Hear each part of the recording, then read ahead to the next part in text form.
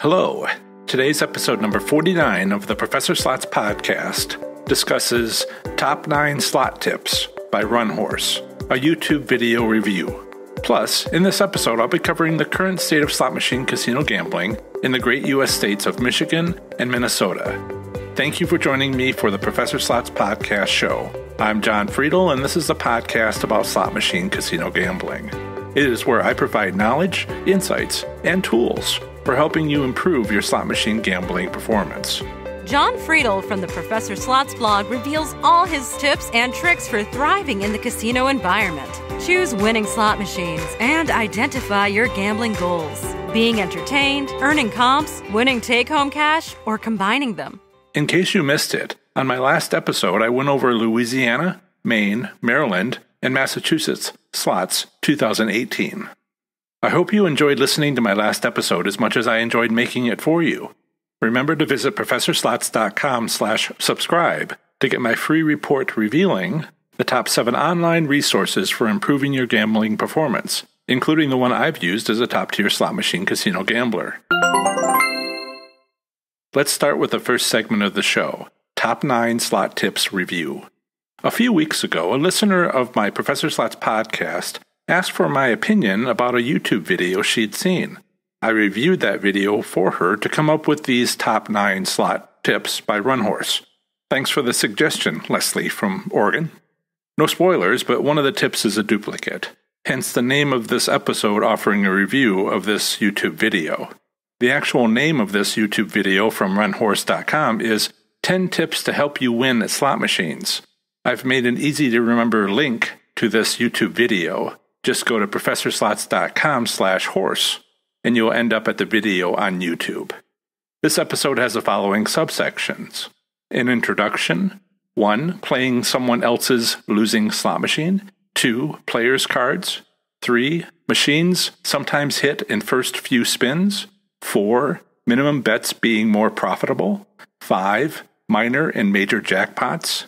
6. After machine maintenance, play. 7. Leave a machine if it's not paying. 8. Pay for the bonus then cash out. 9. Increase bet size if you haven't won bonus. And a summary. 1. Playing someone else's losing slot machine. The video starts off with the narrator providing some introductory thoughts about increasing your chances to win, which he claims that casinos don't want you to know. He also advises slots players not to expect to win immediately. Further, that any slots player that gets upset playing a slot machine should just walk away. This tip is about playing a slot machine after someone has a lot of money on it. The idea promoted here is that the machine is somehow due for a win. No, sorry, but that's not how statistics work. It's like assuming a roulette wheel has had 15 prior landings on black, so it must land on red next time. Nope. It's a common misunderstanding with regards to statistics. But simply, past flips of a coin has no influence on future flips of a coin. As they say in statistics classes, past statistical behavior doesn't influence future results. The two are, independent. 2. Players' cards. The suggestion here is to get a player's card, multiple players' cards, or no card at all, if all else fails. The narrator states that most serious slots players believe players' cards affect the outcome of bets, despite casinos saying players' cards don't. This purported tip is a little tricky. More than a few casinos set up their machines to win within the first 5 pulls, then stop. It's not just new members to that casino's players club. In any case, how would a slot machine even know if you're a new player without changing the player's card? I suppose the machine being idle is the other way casinos can make a reasonable guess that any new player is not the old player. So I think this one is correct, but not for the reason the narrator gives. About 3 things are happening all together here. It's somewhat challenging to offer clarity as it's a real mix-up of slot strategies. The further suggestion of switching cards is impressive. With 2 cards, you could try my 5-pull approach twice for each slot machine. Again, that's interesting, but where do you get a second player's club card? Of course, each player gets only one account with a casino, so it must be someone else's card. The most likely person is a spouse, someone you share your finances with already. Slots players use other people's cards all the time, by the way. I don't think this is the same for poker, blackjack, or craps table games. There, the dealer takes your ID along with your card when you sit down to play, right? Bottom line, use a player's card. The other slot strategies suggested will be discussed by themselves in other tips this video will cover a little later. Later in this episode, I'll provide more commentary about what's really going on here. Be sure to check out Minnesota Slots 2018, where I point out a tribal state compact having an amendment which clearly states casinos cannot externally change the odds of winning on a specific slot machine during play. If you take your player's club card out of a machine, that's a signal to a modern casino's central computer system that it's legally okay to change the odds on that idle machine. So do take out the player's club card if you don't like your current odds of winning. But if you do like your odds of winning, then don't take your player's club card out of the machine. Otherwise, you risk losing those good odds. Sorry, that means no dinner for you, or restroom breaks either, if you're on a winning machine. 3. Machines sometimes hit in first few spins. Hey, he's explaining my 5-pull approach. Yes, indeed, I like this one. Rather than do so again here, I've already explained this slot strategy fully in my podcast episode number 23, Winning Strategy 1, Main Slots 2018. The narrator doesn't seem to be aware it works better if the machine hasn't been played for a while. I figured this out when I took a winning strategy and put more time into it in my attempts to optimize it. Me again. I really do take any winning slot strategy and try to make it better. I've talked about making an annual profit playing slots equal to 30% of my annual pay for working my day job of being an aerospace engineer. But 30% really wasn't what could have been my profit. I spent all but 30% of my profit trying new strategies, only some of which were successful, and spent more on trying to figure out how to refine, perhaps even going so far as to optimize, those slot strategies that already were working somewhat. I did this for you, and well, to maybe pay off my student loans with this business, with a highly useful and helpful product. Someday. Oh, I'm currently at 799 email subscribers, by the way. It's the end of March, and I've already gotten 103 new email subscribers this month. It's a record. Excel spreadsheet trend lines suggest I'll be at 2,000 email subscribers in mid-February 2020, about a year away. Keep those email subscriptions coming, and as always, get your free gift. 4. Minimum bets being more profitable. This is sort of true, but with a hidden danger. Some machines have a bonus round that won't activate unless you make maximum bets. So playing minimum bets on a slot machine with a bonus round means you're playing with lower odds. Playing minimum bets on machines without bonus rounds has the same odds as any number of credits bet. I like what he says about minimum bets on slot machines which still have bonus rounds activated by minimum bets. I'll need to study that one further. The narrator also goes over the same tip at the end of their video, his tip number 10. I don't see how it is any different from this tip number 4. There, he just adds my suggestion about the hidden danger of any maximum bets activating bonus rounds. 5. Minor and major jackpots. Here, the narrator talks about looking for minor and major jackpots which must pay out by a certain amount, and suggests playing them when they get close to those amounts. This is Peter Liston's basic progressive slot strategy, covered in my podcast episode number 46, reviewing Slots King Peter Liston, plus Indiana and Iowa Slots 2018. Not that we know the full details of the Slots King's winning strategy for progressive slot machines. It's also my own winning strategy 2 progressive slot machines, covered by my podcast episode 25, Winning Strategy 2, plus Massachusetts Slots 2018. So yes, this is the advantage play for progressive machines, which are what machines with minor and major jackpots are. Not everyone seems to realize this, so it looks like a new winning strategy rather than a well-known old one. Knowing the 2 jackpot limits can be tricky to figure out. As he says, a lot of people want to play them when they approach those limits. At the beginning of his tip number 6, he even admits this is well known. 6. After machine maintenance, play. Here the narrator talks about how slot machines are more likely to pay out after a casino performs maintenance on the slot machine. This really goes back to his tip number 3, which is missing my explanation about wanting the machine to be idle for a while first. This is simply just the 5-pull approach I mentioned, where you play a machine that hasn't been played for a while. It doesn't matter why it wasn't played for a while, including because the casino has been working on it. He admits he doesn't know why. However, well, I do. I'm going to jump in here and say correction. We do. 7. Leave a machine if it's not paying. Here, the narrator suggests you shouldn't get married to a machine. Bridal imagery aside, move along if you're not winning is near trivial advice. And yet, it's wisdom itself. I don't know if he realizes how profound this tip is. It's a good one, even if he doesn't seem to have any idea why. Too bad. You know to stop when you're losing, right? Put another way is the way gambling addiction counselors talk about it. You know to not chase your losses, right? Good. I'm glad. And so proud of you. 8. Play for the bonus, then cash out. The narrator talks about cashing out after you win, including if it's the bonus. Yes indeed. Money management is a good thing. Walking away after every jackpot is the essence of the money management approach. I have yet to write a blog article on money management as a winning slot strategy.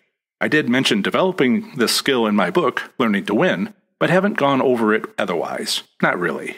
I should. I will. Eventually. But this tip doesn't seem to take into consideration that you might be on a winning slot machine with excellent odds of winning. Yes, you can walk away after a big win, but should you? Sometimes. Sometimes not. It took me a long time to begin sensing the difference between being lucky, like being hit by a bolt of lightning, metaphorically speaking, versus the steady winning that can occur by playing a slot machine with excellent odds of winning. For the first circumstance, the bolt of lightning, leave the machine, walk away. That's the advice offered here. Under the second circumstance, where the only luck involved was in picking a winning machine, then stay.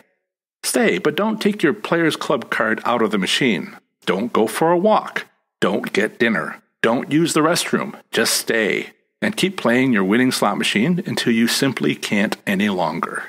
And even then, call your spouse or your friend to take over for you. Just when you do that, don't risk switching your player's club cards. And just in case, leave if you're not winning anymore.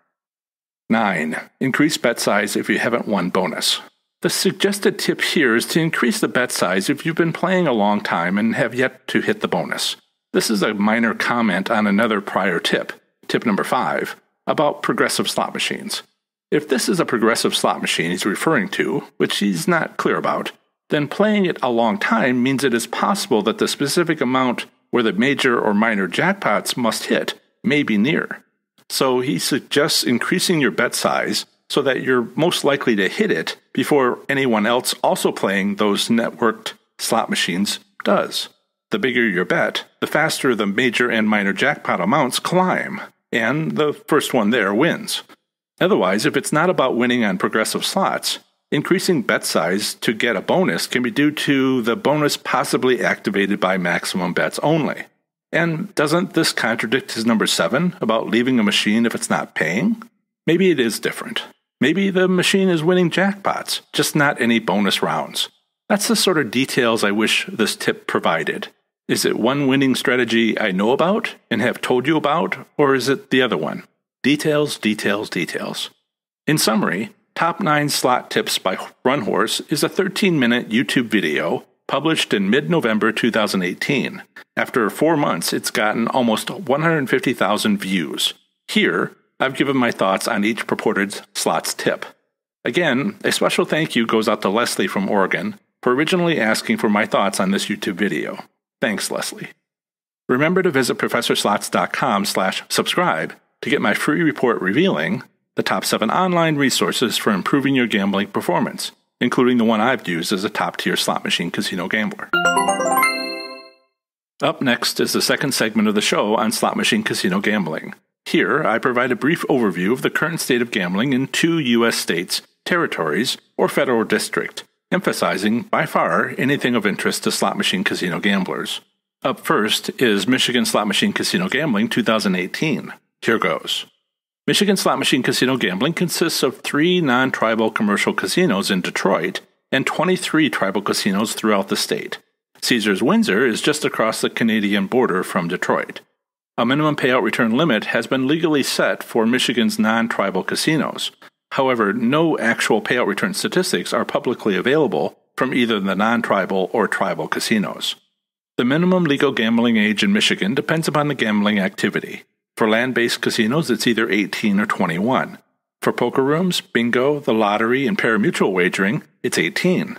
At land-based casinos, the minimum legal age for gambling is 21 if alcohol is served. Otherwise, it is 18. Further, the minimum legal age for gambling at Canada's Caesars Windsor is 19 years old, where all winnings are paid in Canadian currency. According to Michigan's gaming regulations, all slot machines at the Detroit casinos are controlled by a central computer. It is illegal for a slot machine to have a hardware switch to change payout return settings. In 1996, Michigan voters approved 3 licensed casinos for Detroit via a bill eventually improved into the Michigan Gaming Control and Revenue Act. Howdy, folks. I hope you are enjoying this presentation of Michigan slots. I'm jumping in here because of my fondness and familiarity with Michigan. As I mentioned on a prior podcast episode when discussing tribal casinos, I was born and raised in Michigan. I was born in Flint, which you may have occasionally heard of in national news. I also lived in Flint as an adult for 12 years as I was figuring out how to go to college. My 3 associate's degrees are from Mott Community College. My 2 bachelor's degrees are from the small downtown Flint campus of the University of Michigan, Flint. If you haven't been to Flint, then this probably doesn't mean a lot to you. But if you have, then it makes quite the impact. And there is a bit more. I worked my way through 2/3 of my undergraduate college experience downtown at the bank in Genesee Tower. Yes, for those of you keeping up with the math, I worked there for 8 years.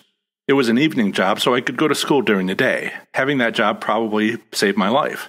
I'm not sure I've ever properly credited David Lossing for suggesting I apply for it. We were students together and then worked together at the bank for several years. He recently retired after being mayor of the city of Linden for decades. In any case, for me, that's Flint. But Ann Arbor has always been my favorite town, and Detroit is not as scary as everyone seems to think. When I introduce myself to my students on the first day of class, I tell them I'm from Flint. This was before the Flint water crisis was in national news. Anyway, I'd say I was from Flint. They'd look puzzled, like they didn't know where that was. So I'd say, it's like Detroit, only bad. These kinds of introductions can show students that their professor is a real person, that they're a human being, too. I moved to Ames, Iowa for graduate school at the tender age of 33. I lived in Michigan for those 33 years, living in Flint by myself starting when I was 20. I had no car, no phone, and sometimes no food or utilities. No worries, though, it all worked out in the end. You may remember something I mentioned in episode 45. Do you remember when I said I'm tenacious? That I'm determined? That I persevere? I really was serious about that. But moving on, I love Michigan. I think I've seen more of it since I left it, but that's only because for the most part I've had a car since then. Or I could rent one to come home to visit family. My family is currently mostly in the Saginaw area. If I was standing in front of you, I'd show you my palm and point to just below where my thumb and first finger come together. That's a Michigan thing, eh? It's like a map, see? Back to the show. Next up is a usually short statement about slot machine private ownership, which I have included in case you live in this U.S. state and are considering owning a slot machine. Here it is. In Michigan, it is legal to privately own a slot machine if it is 25 years old or older. The Michigan Gaming Control Board, MGCB, regulates the non-tribal commercial casinos in Detroit. They also provide compliance oversight authority for state tribal compacts with Michigan's federally recognized tribes. American Indian tribes in Michigan are sovereign nations. As such, the state of Michigan does not have general regulatory authority over Indian casinos, although the state has oversight authority of compliance with state tribal compact provisions. The National Indian Gaming Commission and the government of the appropriate tribal community regulate Michigan's tribal casinos. The negotiated tribal state compact for each tribe is found on the Indian Affairs website for Indian gaming compacts within the U.S. Department of Interior. Gaming regulations for Caesars Windsor in Canada are provided by the Alcohol and Gaming Commission of Ontario, a Crown agency of Canada. However, the Ontario gaming jurisdiction is the Ontario Lottery and Gaming Corporation, OLG. In this section, I'll discuss Michigan gambling establishments. As usual, when there are too many casinos to mention here, a complete list along with links to their websites, assuming they've set one up, is available on my website blog article for this state at professorslots.com/mi. There are 3 non-tribal commercial casinos and 23 American Indian tribal casinos in Michigan.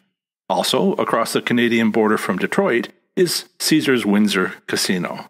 The largest casino in Michigan is the MGM Grand Detroit Casino in Detroit, having 3,500 gaming machines and 143 table games. The second largest casino is Soaring Eagle Casino and Resort in Mount Pleasant, a favorite of my family, having 3,330 gaming machines and 60 table games. Detroit, Michigan's non-tribal commercial casinos, including the popular Windsor Caesar in Canada, are 1. Caesars Windsor across the Canadian border in Windsor, Ontario, 2. Greektown Casino, 3. MGM Grand Detroit Casino, and 4. Motor City Casino and Hotel. Michigan has tribal state compacts with 12 American Indian tribes, which have produced 23 tribal casinos with Class 3 Vegas-style games. At the end of 2017, these 23 tribal casinos had a total of 21,976 Class 3 gaming machines. Tribal casinos in Michigan are a thriving business, and many major expansion projects are underway throughout the state. This is especially true for casinos in northern Michigan. A complete list of Michigan's 23 tribal casinos, including a link to their website and where they can be found within the state, is available on my website blog article for this state at professorslots.com/mi. Hi, me again. The first casino I ever visited was in Michigan's Upper Peninsula, at Keewatin Casino. There's currently 5 Keewatin casinos, but the one I visited was in Manistee. This was back in 2003. I turned 40 that year. I've told this story elsewhere, so I won't repeat it here, but basically I was driving the long way home to Iowa by traveling up from Saginaw and over through Michigan's Upper Peninsula, then down through Wisconsin and Minnesota to Ames, Iowa, where I was in graduate school. But that's a long drive. So partway home, I spent the night just east of Manistee at a cheap hotel there on Route 2 along the top of Lake Michigan. When I checked in, they gave me free tokens for the casino just down the road. I was like, there's a casino? This was back when all slot machines used coins. Not that I knew that at the time. I certainly didn't know that they could also take tokens. As the slots expert I am today, I wonder how that worked. Sure, I can appreciate that even then a casino would want to give out free slots play. But before the networked players club card interfaces we have today, free tokens must have been the method that made that work. What I now wonder about is how did the machine handle tokens, right? Back in the day, slot machines had several coin hoppers, but where did tokens go? If you won a jackpot, would you get a pile of coins with a few tokens thrown in? Or were tokens dropped into the non-jackpot coin hopper, also known as the overflow coin hopper? Yes, that sounds about right. Otherwise, the casino would have a mess on their hands trying to sort out who was trying to redeem tokens, which the casino gave out as free play. I understand that coins are basically gone unless you have an antique slot machine. But do you remember what casinos did back then? Specifically, did you ever find free tokens mixed in with the coins that came out of a slot machine as a jackpot? If so, let me know by leaving a voicemail at 702-90-SLOTS or by emailing me at john@professorslots.com, where John is spelled Jon. As an alternative to enjoying Michigan slot machine casino gambling, consider exploring casino options in a nearby state. Michigan is bordered by, to the north and east, the Canadian province of Ontario, to the south, Indiana and Ohio, and to the west, Minnesota, and by ferry across Lake Michigan, Illinois. To visit any of my articles on these U.S. states, simply visit professorslots.com followed by its 2-letter designation. For example, my Indiana slots article is available at professorslots.com/IN. According to the Michigan Gaming Control Board Administrative Rules, Section 27A, on page 137, each slot machine must not have a payout return less than 80%, but no more than 100% unless otherwise approved by the Gaming Control Board. Further, payout return limits apply to playing skill-based electronic gaming machines perfectly without gameplay error. A rumored conversation with officials at the Michigan Gaming Control Board implied Michigan tribal casinos have a minimum payout return of 75%. However, I can find no evidence of such a legal requirement within any existing tribal state compact provision. Actual payout return statistics from 3 non-tribal commercial casinos in Detroit are not available to the public. Further, the tribes in Michigan don't release their actual payout return statistics to the public. The minimum payout return for Caesars Windsor and other casinos in the Canadian province of Ontario is 85%.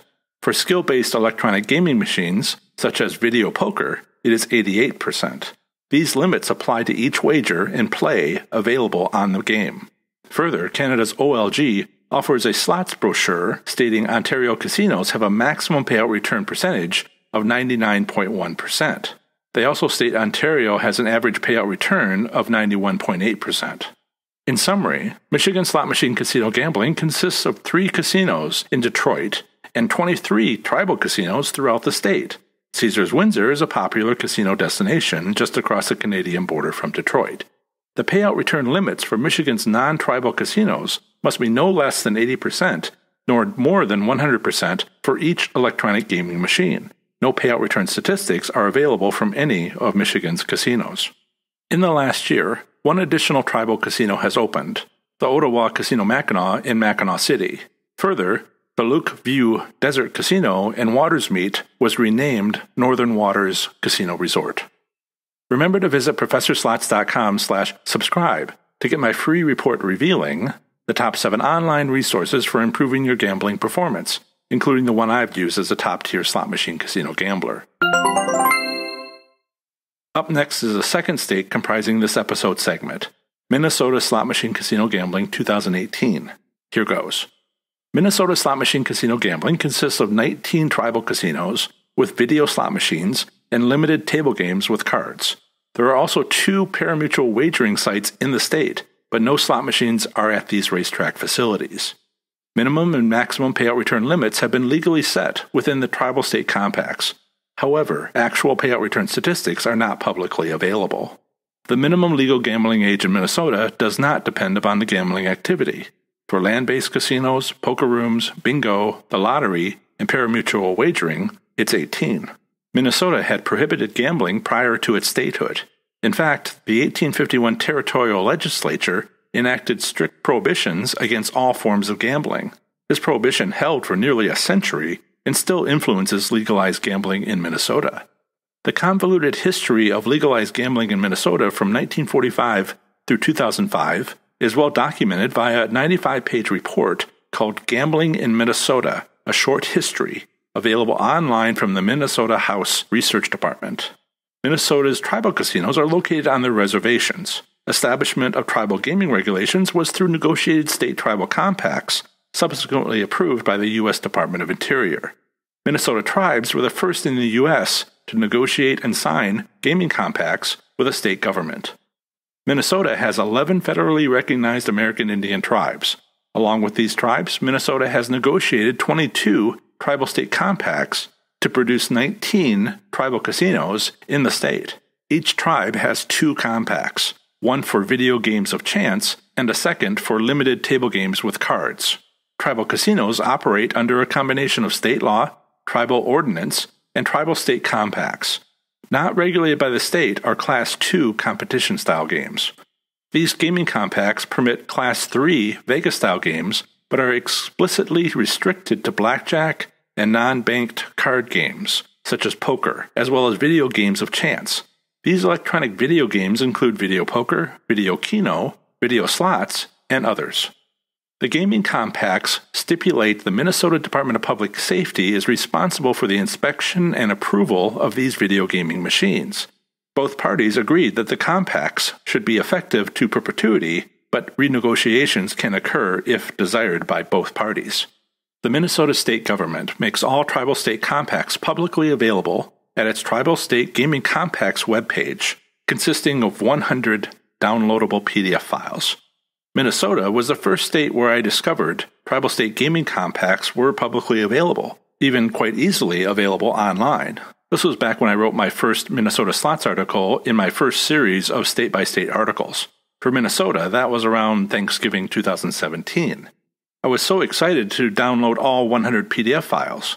There are actually only 22 compacts, but each has several supporting documents as the compacts are updated.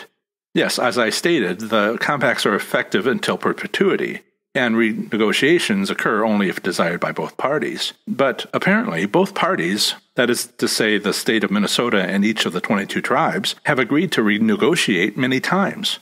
Sometimes this is to include a blackjack amendment, or an amendment allowing video games of chance. So the tribe wants to renegotiate to provide additional Class 3 games to their patrons, along with earning the resultant gaming revenue, while the state renegotiates to get income taxes from that resultant gaming revenue. It's a win-win situation. In fact, it's a win-win-win scenario because the patrons at those tribal casinos also get what they want, further games to play. Let's look at one such amendment. Here's one.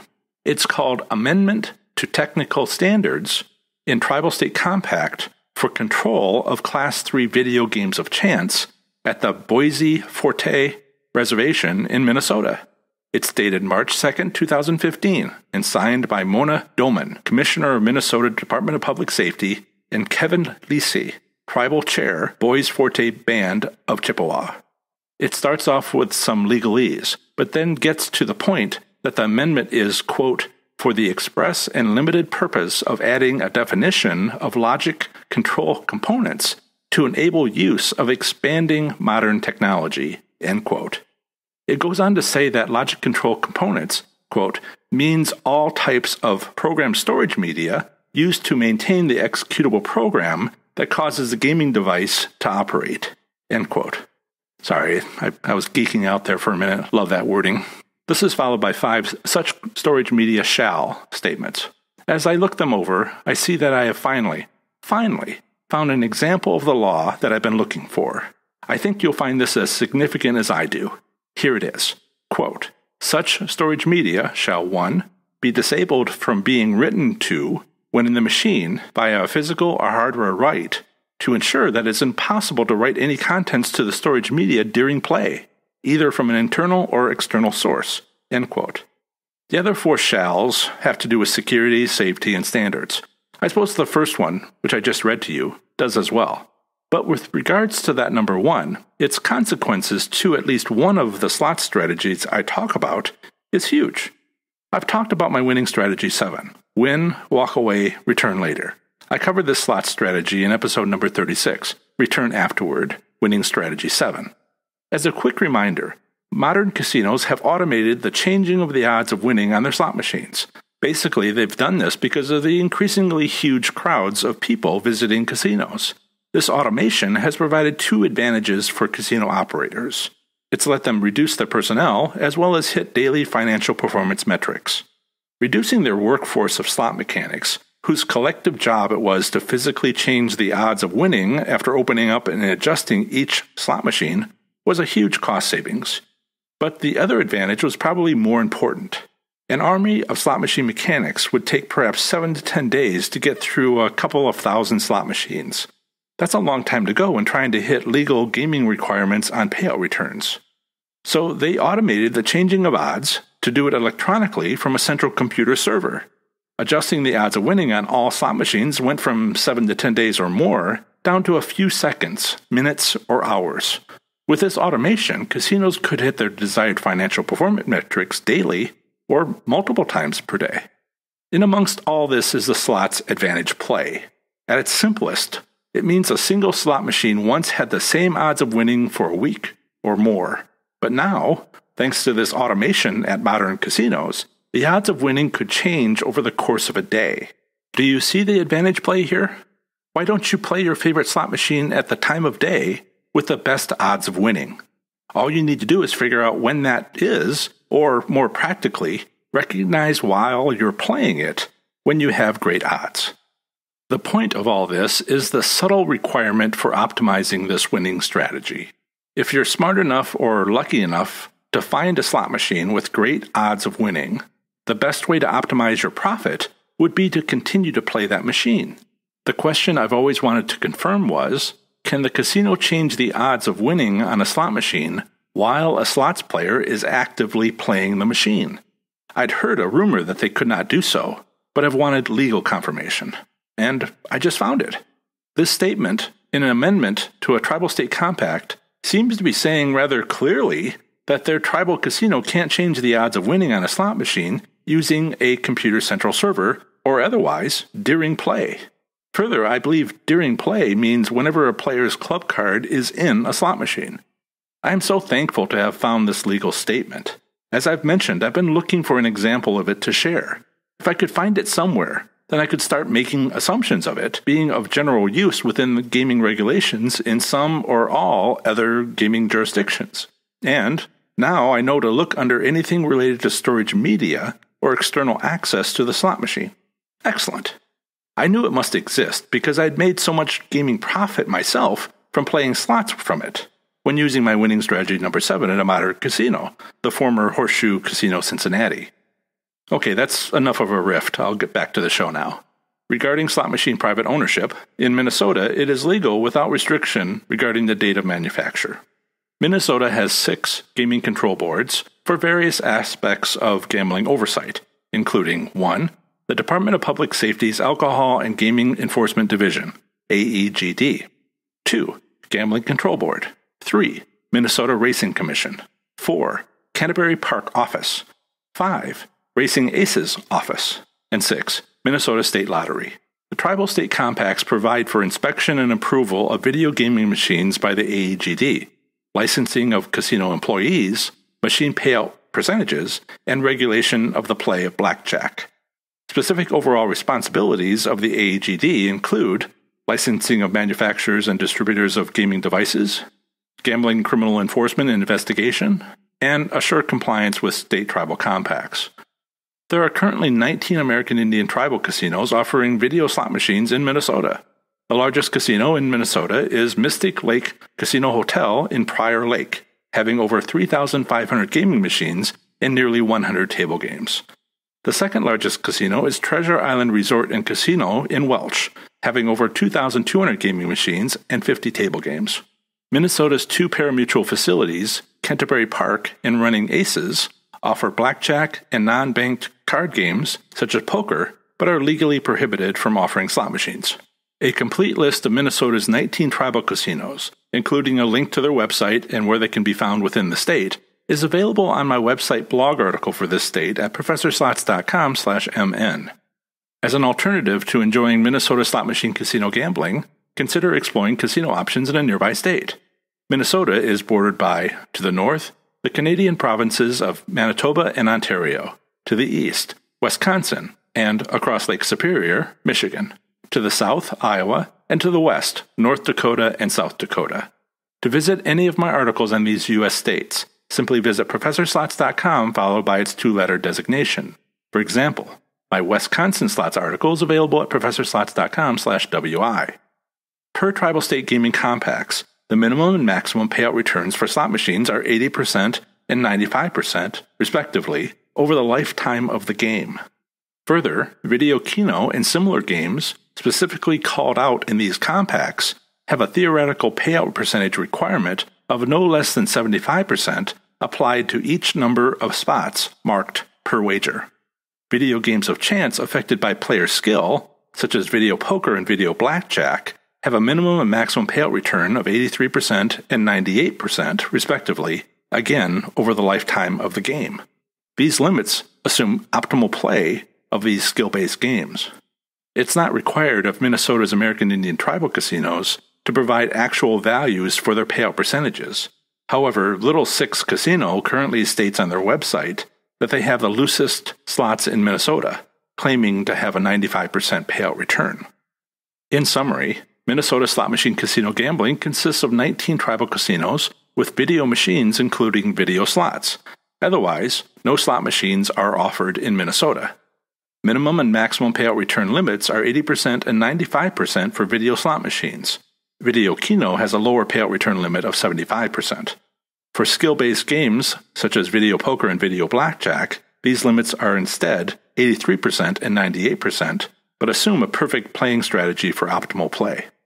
Over the last year, an additional tribal casino has opened, the Shooting Star Casino Bagley, near Chippewa National Forest in northern Minnesota. Remember to visit ProfessorSlots.com/subscribe to get my free report revealing the top 7 online resources for improving your gambling performance, including the one I've used as a top-tier slot machine casino gambler. Next up is a 5-star review provided by Derek Everett from the US version of iTunes on March 5th, 2019. Its title was Very Informative. The review was, quote, Professor Slots goes into all the details, sometimes maybe too deep, for the average casual slots player, but I find it to be a great resource for my playing. I have won Homer using his information and strategy. Thanks, Professor. End quote. If you'd like to provide a rating and review for this podcast, which may well help other slots enthusiasts decide to take a listen to one or more of my episodes, simply visit ProfessorSlots.com/Apple Podcasts to find my show on Apple to leave a review. Part 1 of the next episode of the Professor Slots podcast is not yet known. Both Scientific Games and IGT PLC have published their annual financial reports, so I owe you my analysis of those 2 big slot machine manufacturers. I'm not yet sure which I'll do first. On the other hand, I had a day job work trip to Pittsburgh a few weeks ago, so my casino trip report for Pittsburgh's Rivers Casino should probably come first. As I've mentioned, there's still a lot to write about. In fact, it feels like there's more every day. I may need to figure out how to type faster. And I just realized my next show will be episode number 50. That's quite the milestone. All the time and effort that it took to create those 50 episodes, all the learning that I went through, reminds me of my first year of physics graduate school. That first year was the hardest, most rewarding thing I'd ever done. And that held true right up to my second year of physics graduate school, which promptly replaced it as the hardest, most rewarding thing I'd ever done. Here's to another 50 episodes. May we all continue to learn and grow and get to know each other better. To make a suggestion or ask a question, which might end up as a blog article or on a podcast episode, email it to john@professorslots.com, where John is spelled Jon, or by calling 702-90-SLOTS to leave a 3-minute or less voicemail. I'd appreciate your casino trip reports about playing slots if you'd care to offer that. By the way, that voicemail number is new. I'm quite proud of it, although getting it was mostly luck. I just wanted something that would be easier to remember. Even I couldn't seem to remember the old one, which is still active in case anybody calls it. I've tried to find a sequence of numbers which would spell out slots from those available from Google Voice, which means it would be a free service. And there I was, going through available combinations of slots, that's 75687, when I stumbled across 90 slots. It's from my elevator pitch for my business, that I won 90 slots jackpots in 9 months and then a car. Plus, this is another lucky part. Do you know what city uses the 702 area code? Hey, that's a good answer. It's the city of Las Vegas. Part 2 of the next episode of the Professor Slots podcast are more brief overviews of the current state of gambling in 2 U.S. states, territories, or federal district. Next time, I'll be talking to you about the great U.S. states of Mississippi and Missouri. That's the end of another great episode of the Professor Slots podcast. Thanks so much for listening. Show notes for this episode are now available within most podcast apps, but are also available on my website at ProfessorSlots.com/E49. I plan to have the next episode come out very soon for you. We'll have more amazing content for the show. Until the next episode, have fun, be safe, and make good choices. Bye.